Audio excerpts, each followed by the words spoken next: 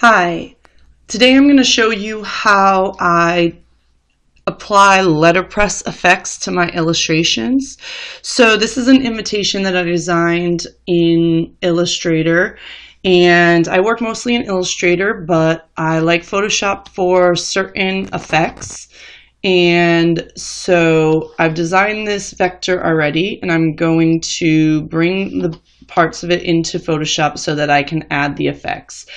Some of the effects are similar in Illustrator, but I just don't like how they work in some cases.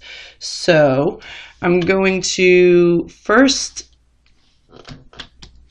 I've already imported the paper texture into my document in Illustrator, but first I'm going to do the words, which I'm doing Control Copy, going into my document in Photoshop, and Control V, which is paste. And Smart Object I'm going to choose because that keeps it as a vector.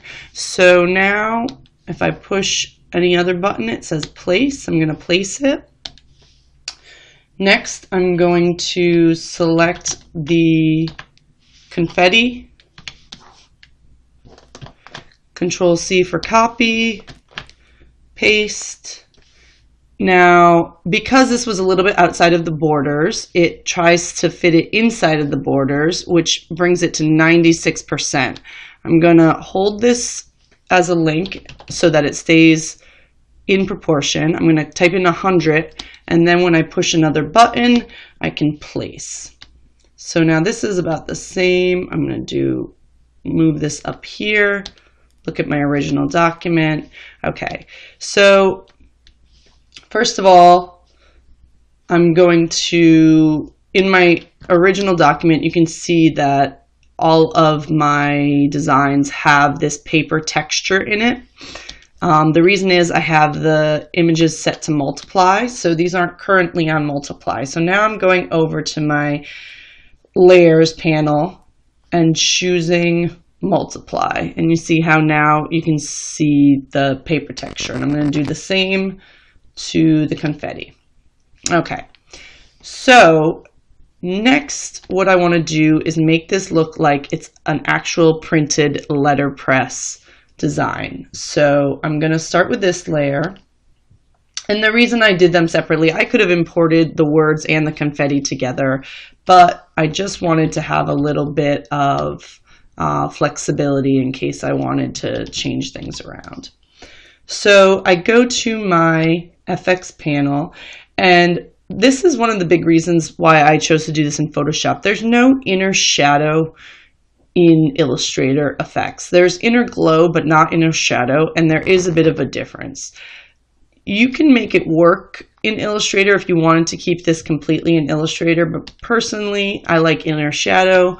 And the difference is an inner glow is going to show all the edges. So you see how there is this little, dark line. It's going to go all the way around. But I'm thinking of this as a letterpress, and if the words are imprinted into the paper, we're sort of thinking about a shadow coming from one direction. So I like this setting that I already have. I can sort of play around with the sizes. I want something where the size is maybe at most 3, 4, 5, because as it gets up higher, then it's just sort of indistinct, right? Because a letterpress is just a small little imprint into the paper. Distance, that doesn't look realistic for if you're thinking about an actual invitation. So probably about 5 or 6. The choke is sort of, if you zoom in, you would see the difference, but I just keep it around 8. Multiply, I wouldn't want it really dark. I want it pretty light. So I'm going to make sure that this is multiply, a darker color, and opacity is light. And I'm going to push OK. So the next step I'm going to do is go back to the same layer, go back to the FX, and now I'm going to do drop shadow. And what I'm going to do with this drop shadow, it's already kind of set because this was the last thing I did already, but basically instead of doing a dark drop shadow, on the outer edge, that doesn't make any sense. We're thinking about this word is imprinted. So what I'm going to do is add white to it and keep it at normal, not multiply, but normal.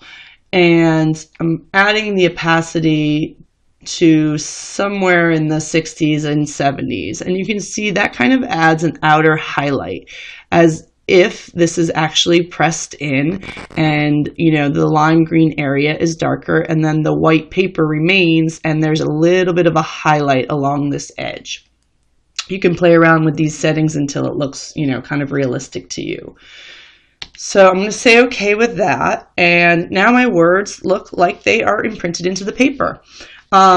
And now I don't have to repeat those same settings for my confetti layer, because if you click the effects and hold the key Alt down and drag, you're holding Alt the whole time, and let go, it just doubles it onto the next layer. So that's a little trick to drag your effects into multiple layers by holding down the Alt key.